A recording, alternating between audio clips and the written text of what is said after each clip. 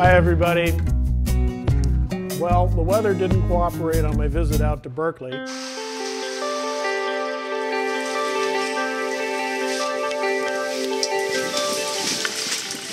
So here's an example of the problem we're having with the weather.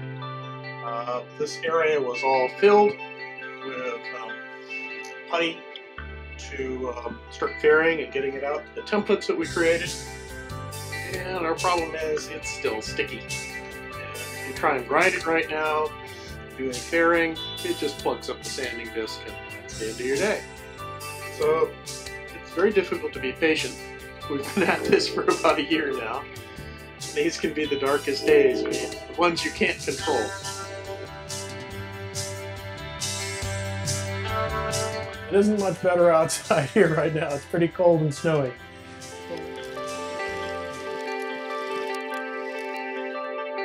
It's early February and we're getting a significant snowfall. We're not going to be doing a lot of stuff outside today, so I thought I'd take you on a tour of the factory and show you some of the projects for the Cal 40 and the progress we're making on the hardware side of the thing.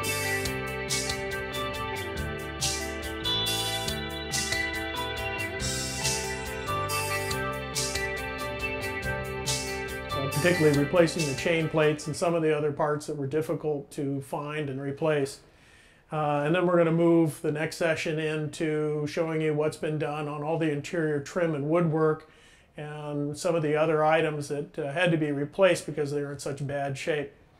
And but we're making progress, and all of this will come back and save a lot of time in assembly because everything's going to be prepackaged and sent back to Berkeley Marine once the boat is rolled over. So the first item that we had to make a decision on was the stem head fitting on the Cal 40.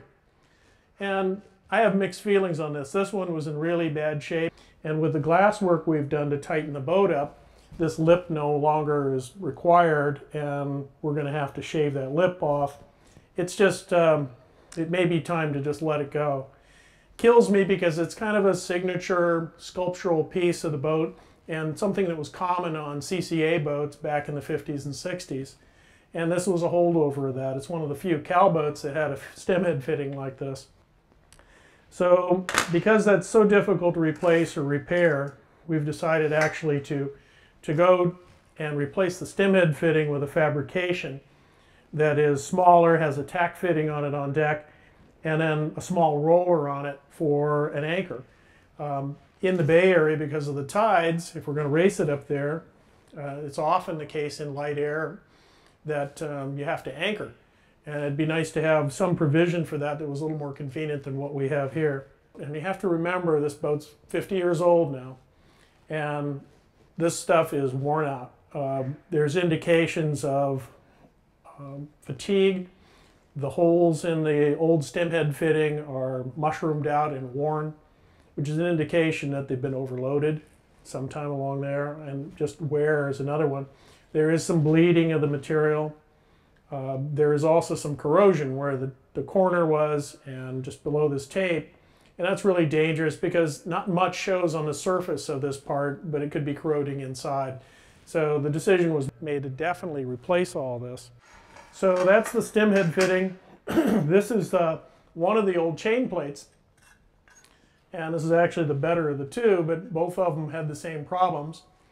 And right here in this, we have, again, elliptical holes. We have some mushrooming on the top of the holes, indicating that it's been worn and overloaded. This deck plate cover, which protected the thing when the chain plate was up like this, the deck was below it. And in this area right here was where the plywood deck core was, and water had been getting in there, had rotted a little bit of the deck core, but it had also given salt water a place to just sit against the stainless and start corroding. And we took a look at this and decided these had to go. And we're still not convinced we know what the material was. It was very common for the builders, production builders at that time, to use 304 stainless steel instead of 316 stainless steel. And we've found over the years that 304 is a little stronger, it's a little more economical to use, but it doesn't have the corrosion resistance of 316. So we're going to replace the chain plates, and our decision was to replace them with a heavier chain plate in 3/8 material instead of 1/4 inch. And then we've matched that up with a lighter weight backing plate. The old backing plate was this piece of bronze, which was way overkill. And I think it was only that thickness just because they wanted to do countersunk fasteners.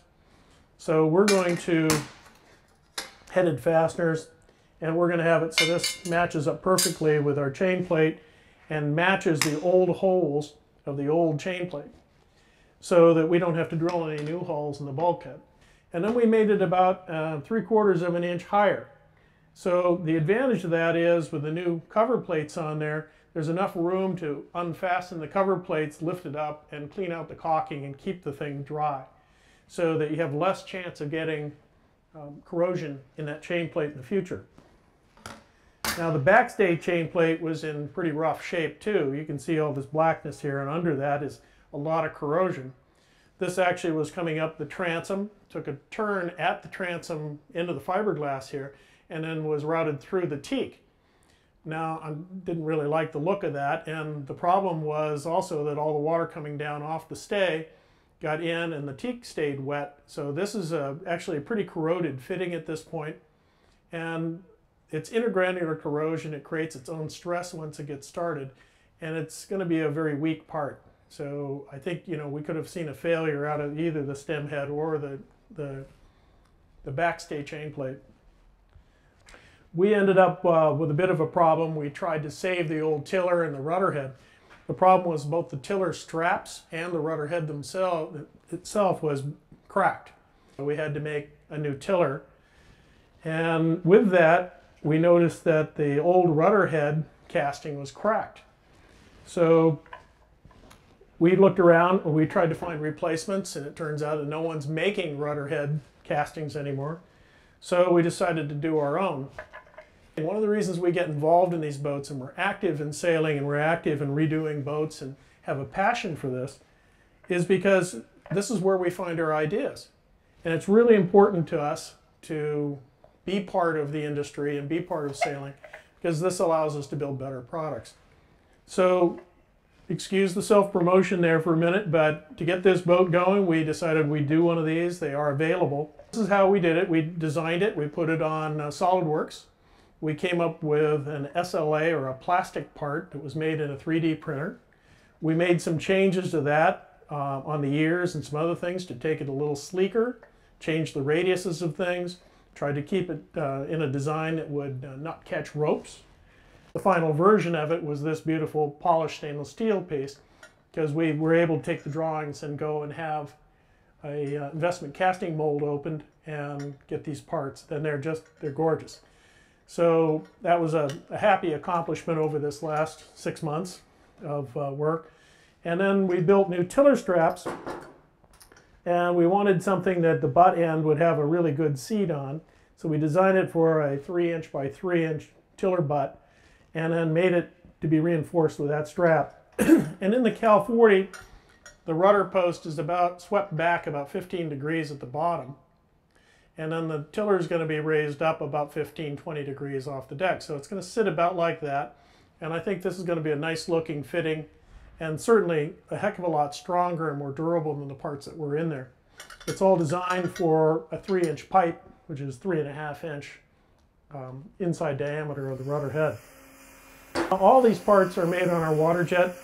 It makes it really easy to make changes. It's really easy to make short runs.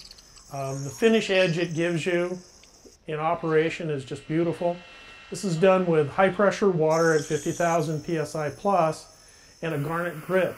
So when it blows through the part, it leaves basically a sandblast edge and has beautiful tolerances, and it's just the only way to go. It utilizes the material in the most efficient manner, and it allows us to make any changes that we need to make as we go along. It's a short run fabrication technique that we're quite good at. Now, the tillers were in bad shape. We tried to re-glue them and didn't have much luck there with that. So we decided to make new ones, and We ended up with fairly thick pieces of material here, and it required us to steam bend it. So we built a steam box, and in our next episode, we're going to show you our experience with steam bending this material. Also show you what progress we've made with all the other parts in the boat. All the other loose fittings and drawers were all sent back here to the factory in New Bedford. And we've spent, inclement weather re-gluing everything, re-varnishing everything. And we'll show you all that in the next episode.